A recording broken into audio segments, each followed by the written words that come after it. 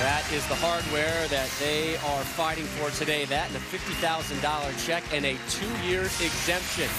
Take a look at our Lumber Liquidators Know the Wood. The T of C oil pattern, 39 feet rather. 39 feet, and on both sides of the lane, the players are just going to play in the center part to find that oil. And there was no secret that this week there was some friction to the outside part of the lane. Scores were very high. We had 8 300 games. How about Dave Husted, Hall of Famer Dave Husted, bowling 300 this week, the former 3-time U.S. Open champion. Still to come, Rhino Page and Patrick Allen are 2 and 1 seeds respectively. They also bowled 300 games this week. Wes Malott, not to jinx him, is in the process of potentially bowling one as well. He is perfect through 5.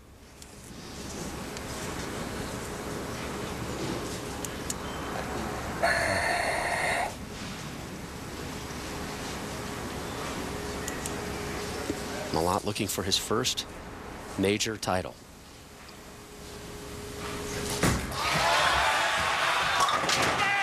Six in a row. He makes it look real easy, doesn't he? He's got a figure-8 backswing that starts outside his body line and then tucks to the inside, a lot like the late, great Don Johnson.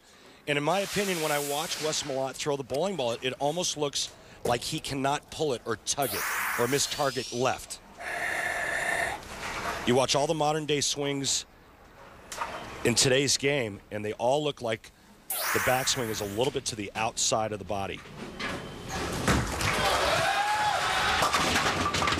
The streak ends at 6. And a very makeable spare conversion for Malott here in the 7th. Good crowd as always here in Vegas. You know, Vegas, the most frequented city in PBA history. This is the 75th PBA show in Las Vegas. And Randy, you and I will actually be back here in Vegas in a couple weeks. Another show February 15th in downtown Vegas. For another major.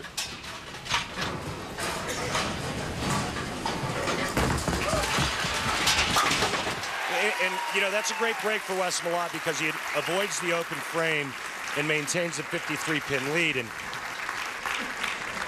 let it go. Right now, Mike Scroggins is in this must-strike situation where he knows in his mind to have any chance, he must strike out and hope for an opening from Wes Malott.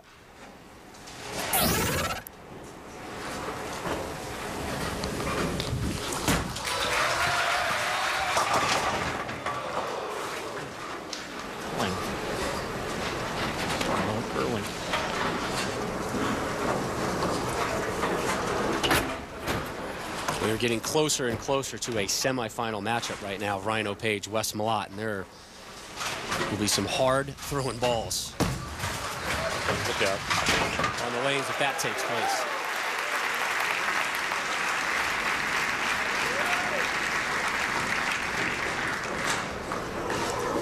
Our thanks to Dennis Matthews, the director of bowling operations here at Red Rock Lanes. What a great guy Dennis is. He takes great care of the players and does just a phenomenal job here at Red Rock. Thank you, Dennis. Scroggins down 53 to open the 8th. Leaves the 7th. And while I have a moment, I'd like to give a shout out to exempt player Dino Castillo and his wife Leanna. Friday morning, they welcomed baby Jonas into the world. Congratulations, guys. Mom and baby are both doing well, and I know Dino's at home right now watching the show and enjoying his new son.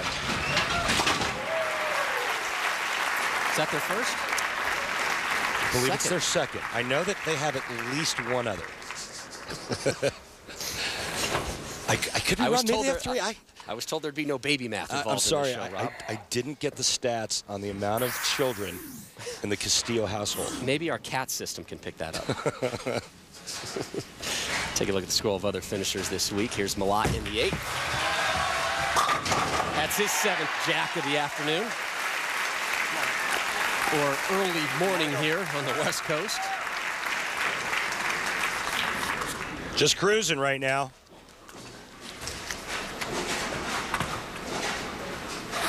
And again, Malott, the only righty on our show. We begin the foundation frame. Wait on it this time. Big Nasty up 54.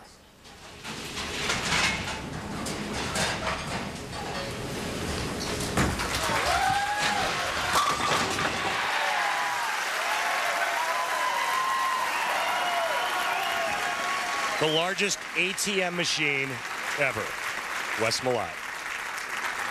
Strike a lot, Malott, with 8 strikes so far today. The best Scroggins can do is a 214.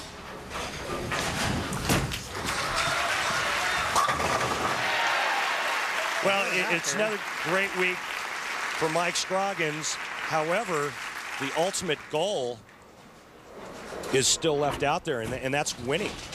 You know, and Mike will admit, you know, he struggles on television, and he's been trying to figure out, you know, a way around it. Is it a mental thing? Is it, you know, is it the, you know, the ball reaction? Is it trying to fight the nerves? And I'll tell you, Rob, after a while, it starts to wear on you. You know, and it gets in your psyche, and it just doesn't go away. Today, his 31st career TV singles appearance, 5 titles, 1 major.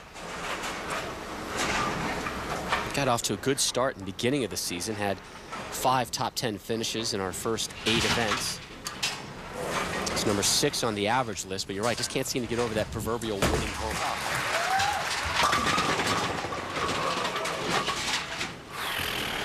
He just doesn't make enough shots on television. Obviously, that's certainly not the case during the week because you don't get to television, you don't get to the championship round, throwing it all over the place. That open frame in the second really kind of set him back. He was able to recover with back-to-back strikes, and then 3 out of his next 4 frames were 9 spares, and you're just not going to move on, particularly when you're taking on an opponent who is on, pardon the pun, the roll that Wes Malott is right now.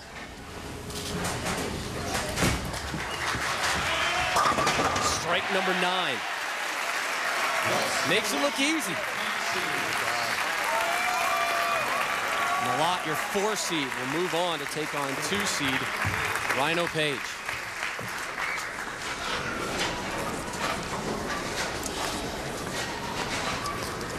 Looks like he's taking out a new ball right now. Oh, absolutely. This is going to be an area check or a tester, so to speak. He's going to try to test some different part of the lane.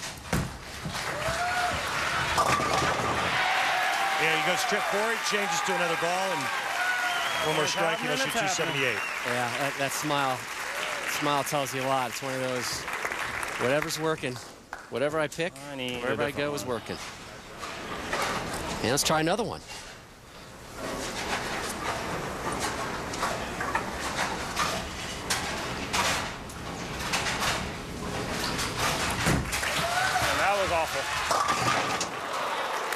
That was an awfully good game. Brings the crowd to their feet with a 276-203 victory.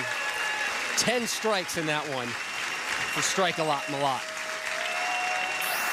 including an opening 6-bagger.